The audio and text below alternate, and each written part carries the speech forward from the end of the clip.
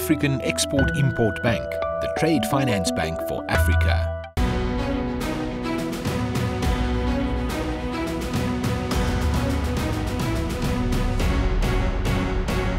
Welcome to this CNBC Africa special report.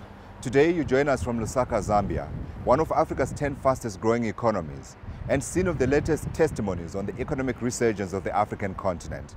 But the 22nd annual meetings of the African Export-Import Bank will also be remembered for some very rigorous exchanges, as well as honest introspection on some of the issues bedeviling growth on the African continent. Join me over the next half an hour as I explore these and other themes that were developed and discussed at the annual meetings.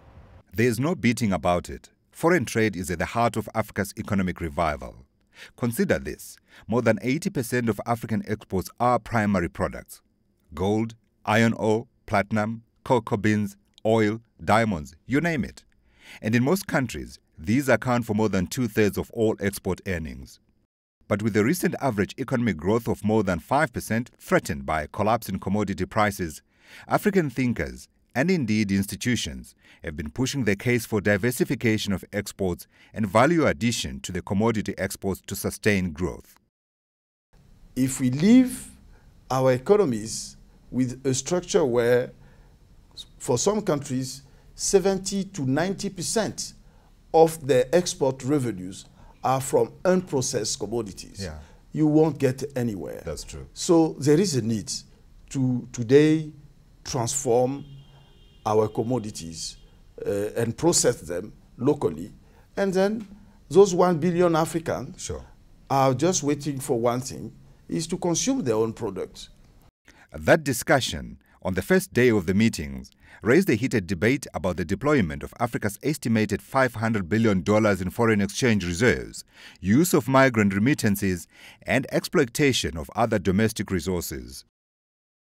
A crucial problem confronted by African countries' effort to mobilize resources to support industrialization is capital flight and other illicit financial flows. Over the past decades, we estimate that the continent lost over 1.3 trillion as of 2010 through capital flight, nearly the equivalent of the continent's total GDP. Including accumulated interest earnings on past capital flight, the stock of capital flight was 1.7 trillion by 2010. This figure exceeds the continent's debt, ironically making Africa a net creditor to the rest of the world. The problem of capital flight presents a stunning paradox from the perspectives of both economic theory and common logic. How can a continent that is capital-starved expend its resources to finance advanced economies? How can a continent that struggles to feed its own population continue to fuel the financial systems of safe havens and secrecy jurisdictions?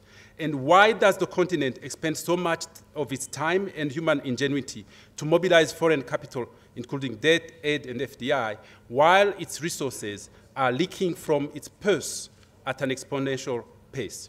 I submit that the continent has often spent too much time and resources chasing the wrong dollar. It is time that African countries design a strategy to not only mobilize resources, but keep their resources on shore. The annual meetings are an important opportunity for political leaders, economists, business people, and indeed academics to reflect on how to maintain the continent's development. Over the 4 days, seminars and panels covered everything from Africans investing in the continent to dealing with the ever-present conflict while playing to our strengths, heeding lessons from the past, and being better implementers. If this kind of foreign direct investment are used to facilitate the exploitation of your competitive advantages, for example, in natural resources, and Africa actually has two competitive advantages. One is natural resources. The other is large amount of underemployed young labor force. Those are the two competitive advantages of Africa. If Africa can utilize those kind of competitive advantages, they can be competitive, and domestic capital mobilization will be at a high level. And under the kind of situation, you will also attract more foreign capital to come because they want to benefit from the dynamic growth in Africa, just like in China. I think we are all now on the same wavelength, more or less, that the market economy Even the Chinese that talk of market economy with Chinese factor, they still talk of market economy. I believe it may not be the model of development as such, particularly now that the World Bank and the IMF are leaving us alone after they have messed up with structural adjustment and such things. But I believe our problem is problem of policy and policy implementation. Do we have the right policy? And if we have the right policy, do we implement the right policy so that we get the right benefit or the right outcome from our policy? There was also a time to ask age-old questions. Is it too late for Africa to be the world's light manufacturing industry hub? Listen to this case study from Professor Justin Lin, a former World Bank chief economist and vice chairman of the All China Federation of Commerce and Industries. When I was the chief economist of the World Bank, I did a very careful studies of the desert sectors in Ethiopia, compare that to China. Right. And I found that the wage rate in Ethiopia is only about 1/10 of the wage rate in China. Right. And a wage contributed to about 24% of total cost. And so it's a big, And also you can consider a production model. You purchase all the raw material from China, ship them to Ethiopia, and produce in Ethiopia and export to the global markets. Mm-hmm. So the raw material cost, parts and so on, will be the same as in China. Okay. And the difference will be the wage rate and the logistic cost. And logistic cost, because you need to ship everything from China to Ethiopia, should be increased a lot. Right. Yes, increased 3 times. Right. Okay, but the logistic cost in China for the companies was only 2% of total cost. Okay. And increased 3 times, that means now become 8% of the total cost. In Ethiopia. In Ethiopia. It has a 66% cost, more of the cost. Right. But the wage rate was only 1/10 of China. And labor productivity in Ethiopia can be 70% of China. So if you move the firm from China to Ethiopia, the wage part can reduce 22%. So you have 6 percentage point increase in logistic cost, yes, but 22% reduction advantage in the wage cost. Yeah. The firms still have 16% earning margin by relocation. Sure. A strong theme here was also the rise in investment by Africans in Africa.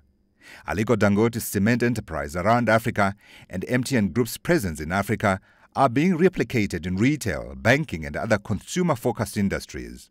But a lot of work remains. The global financial architecture is structured in a manner that our economies cannot retain the resources. And this, it's structured in a way that all these resources at the end of the day have to flow back to, back to the OECD countries. And like my colleague Carlo was saying during the question he was asking in the last session, he was asking, do you think the United States will allow you to have these measures and those measures? And the reality at the end of the day is that there has to be, in order to deal with this, there has to be a structured, strategic approach in terms of being able to free Africa and our resources, from the shackles of what you might term globalization or the global financial structure. So in spite of these very real challenges, Africa is growing. We are the fastest growing region outside of India and still home to 7 of the 10 fastest growing economies in the world. So across the 54 countries that make up the African continent, a quiet revolution is underway, if nascent. However, sustaining and expanding the work of this across the African continent is a function of political leadership, the correct policies and execution. When we come back on the other side of the program, we're going to be examining some of history's most successful economies and how they were built. And we will also reflect on the work of the outgoing president of Afreximbank, Jean-Louis Ekra. Join me after the break.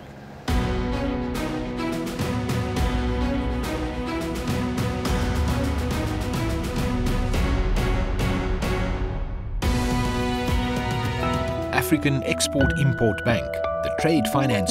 African Export-Import Bank, the Trade Finance Bank for Africa.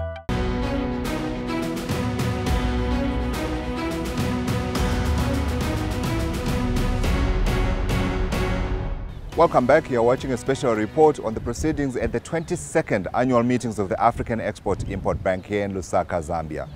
It was a meeting at which we had a new president elected, and it was also a meeting at which there were some very interesting exchanges and lessons learned in terms of how to build successful African economies.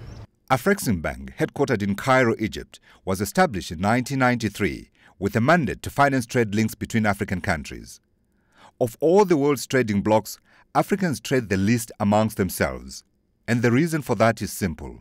We consume what we don't produce, and we produce what we don't consume. Think about it. Our cocoa and coffee beans leave our shores as primary products, land in Switzerland and Germany, and return ready to be consumed at several multiples of the original price. At Afreximbank, what are you doing about that? I was talking about cocoa just now. We have Africa Cocoa Initiative, which we have started. We have put together about $200 million already in companies in Ivory Coast, in Ghana and Nigeria to process the cocoa inside the country so that you add that value. By adding that value, you have job creation, you have also more revenues which government can take taxes from. Yes. So we've started it. We've started helping companies in other sectors like cotton to process it. We help companies in the fertilizer sector here in Zambia to increase the capacity so that they can send those fertilizer in the sub-region, which they are already doing. I recall in the mid-2000s reporting that intra-African trade was below double digits, versus 70% in Europe and more than 50% in Asia and the Americas. Jean-Louis Ekra told me that we are now approaching 14%. Clearly, there remains a lot to be done, but also clearly, the groundwork is already underway through institutions like Afreximbank. No. We are not moving fast enough, in my own view. I think we need to be a bit more aggressive about it. Africa is a continent with all the resources. You talk about human resources, our population is young. You talk about natural resources, it's well endowed. What are we waiting for to use those resources in order to move our countries forward? It's the only continent that have 54 countries. So obviously, a lot of countries. It is. Obviously, for some countries, the future is under certain integration. Unless you integrate, unless they get into a wider space, there's no economies of scale. So the tripartite is indeed a movement in the very right direction. But we need to move faster. It will certainly make a difference. What difference will it make, do you think? A market of 600 million people is certainly a market where you can make more money, you can make more profit than a market of 5 million people. As simple as that. While we fix the structural and infrastructural issues in our economies, the politics, while improved, still requires attention. Former Nigerian President Olusegun Obasanjo, as usual, used his wit and edge to pass on some important lessons. If you are a good masquerade, and you are dancing, after you have danced for about an hour, all the ideas in your mind about dancing as a masquerade will have been explored.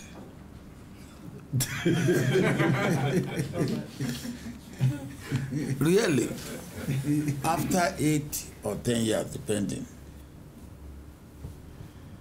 What new thing do you want to show in a country? But like all industrial revolutions, pain, frustrations and anger will be part of the process. So if Africa has to go forward, ahead, so that we also have something to do, we really have to embrace our own. Our own first. Let's see that my children are well fed before I look at a neighbor's child. Take the case of Belita Piri. Safely ensconced with her Dutch husband in the Netherlands, she heeded the call to come home and invest in Zambia. Some hard-earned 200,000 euros expended later, her tale shows the challenges of balancing FDI incentives against local participation. When my goods were taken, you know. These were thieves? No. Organized people, big people. Oh, this is like that. Yes. Trying to prevent competition. Exactly. Trying to prevent me from doing business. Oh. You get me, huh? Yes, yes. Trying to prevent me from doing business. They followed me in my small shop after they kicked me from their big shop. And then they made sure that you were not open. So they made sure that I don't exist. Even what I'm doing right now, I feel that my life is in danger. So effectively what you're saying is there's organized... yes, cartel. Cartel here. And they go to extreme... Yes, yes. To make sure there's no competition. Yes, there is no competition. They know what kind of garments I make. And so she can do it. You see, she's an African, she's Zambian, she's African, and she's a woman. So how can she come in and take up our market? Our market. Wow. Yeah. I lost my goods. A lot of money. It is a headache the Zambia Development Agency is dealing with, and there are no easy solutions. It hurts. It will be all right. Our mandate aims at promoting investments, attracting investments into Zambia from foreign prospective investors, and also, I want to add, Zambian investors. Right. Both Zambians here at home and Zambians who may be outside the country. Sure. So, clearly, a delicate catwalk is required to bring the big bucks from abroad, while at the same time looking after Africa's millions of Belitas. Let me share with you the vision of the new president of the African Export-Import Bank, Benedicto Rama, who believes it's not all gloom. There is a silent revolution going on. We are beginning to see major companies around the world doing contract manufacturing in Africa, contract farming in Africa. They are able to do that because they see cost advantages. So the goal for us, and we hope also the other multilateral development banks, like the African Development Bank, is to leverage on these opportunities and make sure that we accelerate the industrialization. Absolutely. So as you do that, do you worry about trying to spread this as far and wide as possible amongst the African countries, or do you only concentrate on those countries in which the African Export-Import Bank has shareholding? We will normally focus on where we have shareholding, right? Because we have advantages. But the good thing is that the countries, we are 37 shareholder countries. Right. Across all Africa. There are a few that are not yet there, but are joining. The major ones that are coming in. So we will cover most of the continent. But because we have certain policy privileges in the countries that are shareholders, yes, our focus will be towards our shareholding countries. Absolutely, but it's important, isn't it, that you are all over the African continent. So in terms of those that still are not members of the Africa of the bank, how far are you from covering the whole continent? As I said, of the 54 countries, 37 are already members. Yes. There are 3 that we expect to join before the end of the year. So you're going to have about 40. There are still 14 that we will not have. But given the progress we've seen and the benefits I'm sure they know that the members are getting, I believe that before long, we will have even more of those countries that are not yet members. We certainly hope that they will be coming. I promised that we needed to talk about the new free trade area that was created there in Cairo recently. What are your thoughts on it, and what difference do you see it making, especially in terms of your work as the Trade Financing Bank of Africa? I was very happy that it happened, and I hope that the processes to give it effect get concluded within the time frame the countries agreed. You see, when you create the kind of free trade zone that binds countries from Cape to Cairo, then you're getting closer to the continental free trade area that the AU is working on. You have the ECOWAS that is there and is operating reasonably well. You have the Union of the Central African countries that is also operating very well. So with the success, the tripartite agreement we've seen, then there will be the impetus to get others to join so that we have the continental free trade area. If we have that, then the issue of the intra-African trade we are talking about will have a very, very good platform to evolve.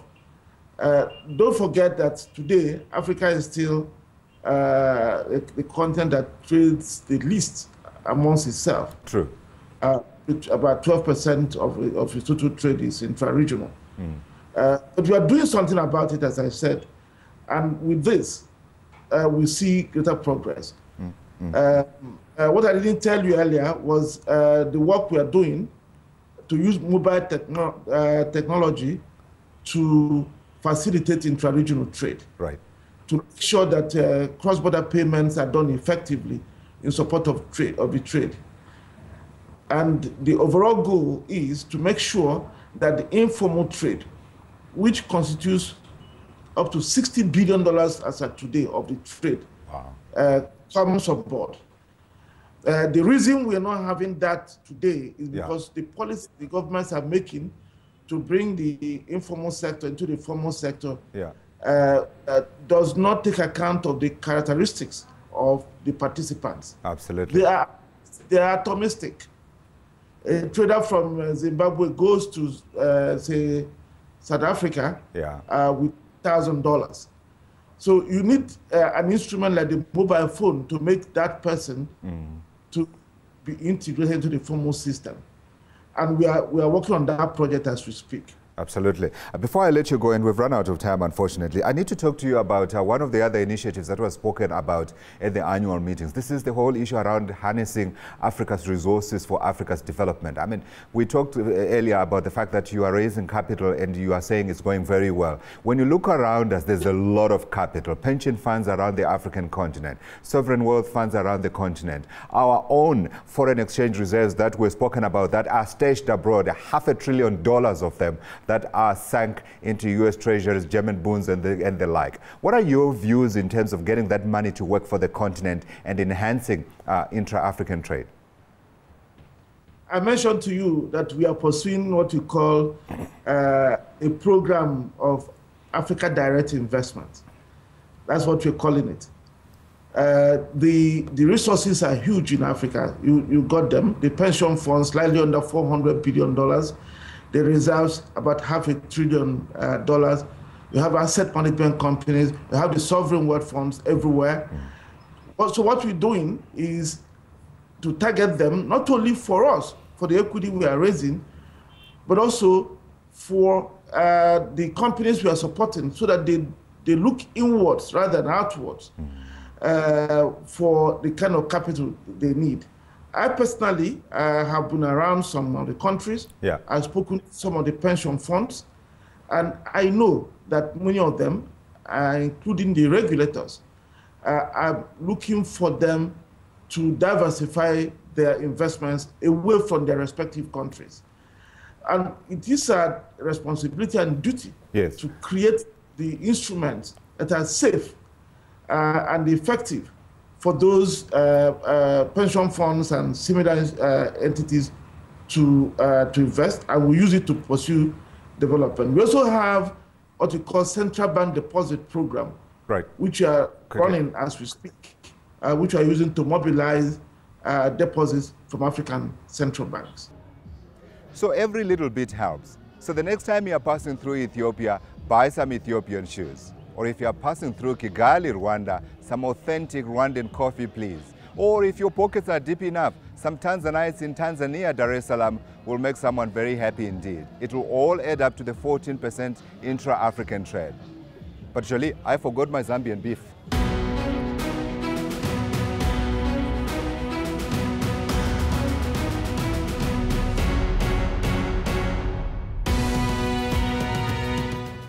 African Export-Import Bank, the trade finance bank for Africa.